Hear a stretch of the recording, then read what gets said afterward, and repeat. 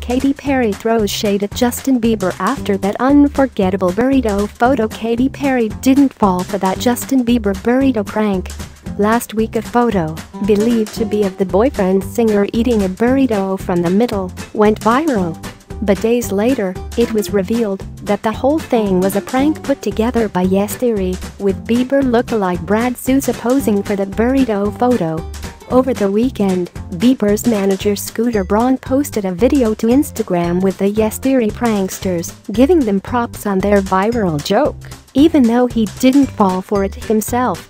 Well done to the JustiKaty guys, but you can never prank a prankster. As for everyone else, #@tismet Justin Braun captioned the video.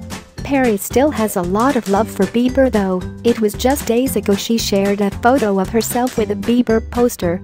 Teen Idol American Idol. The American Idol judge captioned the social media snap. Perry still has a lot of love for Bieber though. It was just days ago she shared a photo of herself with a Bieber poster.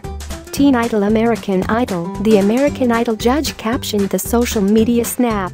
Instagram. In the comments of Braun's post, Perry wrote that she knew it wasn't really Bieber in the photo. But how did she know?